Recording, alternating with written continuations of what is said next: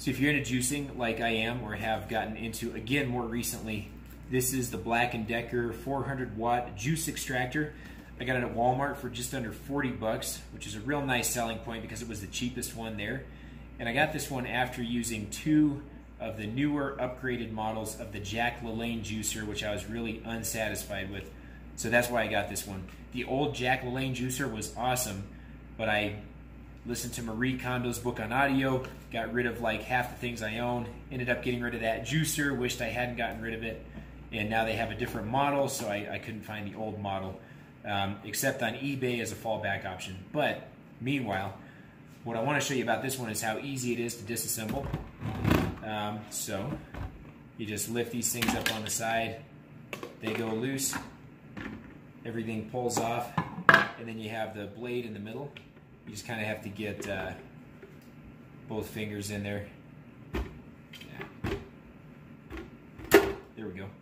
Got to kind of dig underneath it and pull it out. But you don't have to screw it in with a tool like you had to with the old Jack LaLanne one, which is kind of nice. And then these 2 pieces come off. And really easy to put back together too. Super easy to clean out. The thing I like about this, and you'll see it in the juicing video, is it just pulverizes the heck out of stuff. I was a little bit concerned. Well, the only thing I don't like about it, let's go there.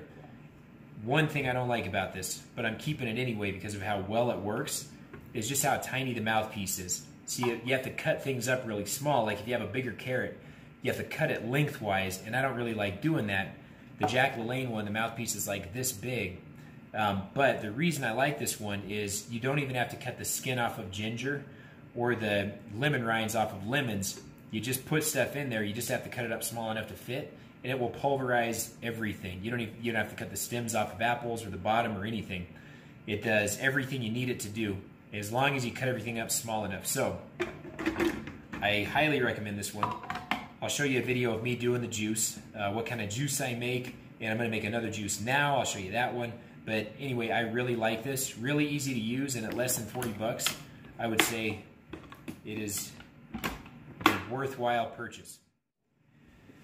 While I chop this stuff, I always like to keep the trash can right in front of me so I can just slide stuff right into it. Makes it real easy.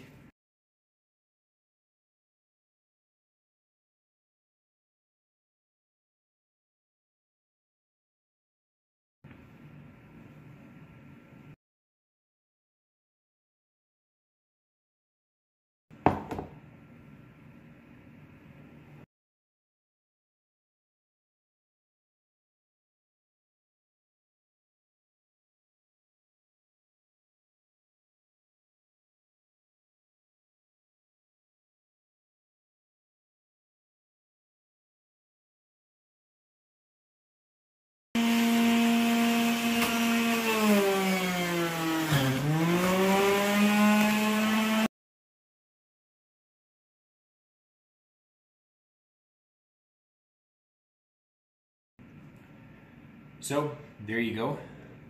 You can see I filled that up almost perfectly to capacity. Good job. It's a Ninja Turtle mug. I just want you to take note of that. And I'm going to take you through the cleanup next. So we'll go over this way.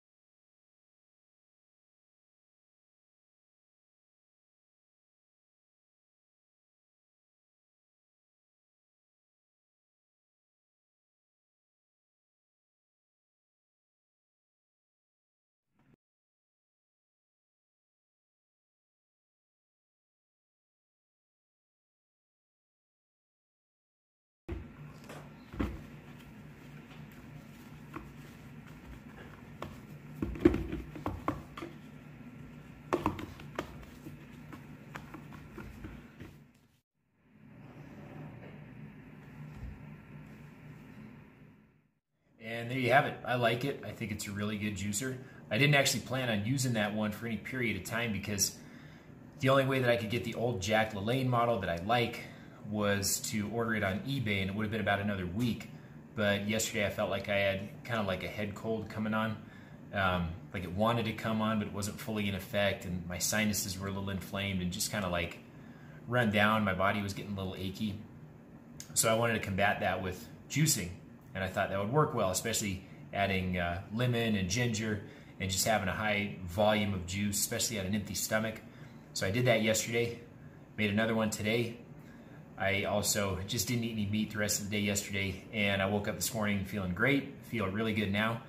So the juicing worked for the effect that I wanted it to, and the juicer also worked really well. The motor's powerful, the blade is good, so I'm gonna keep this one and use it. I'm not gonna order the old Jack Lane model, and that's it. I like it, I recommend it, it's good. I also recommend juicing, give it a shot, and let me know how you do.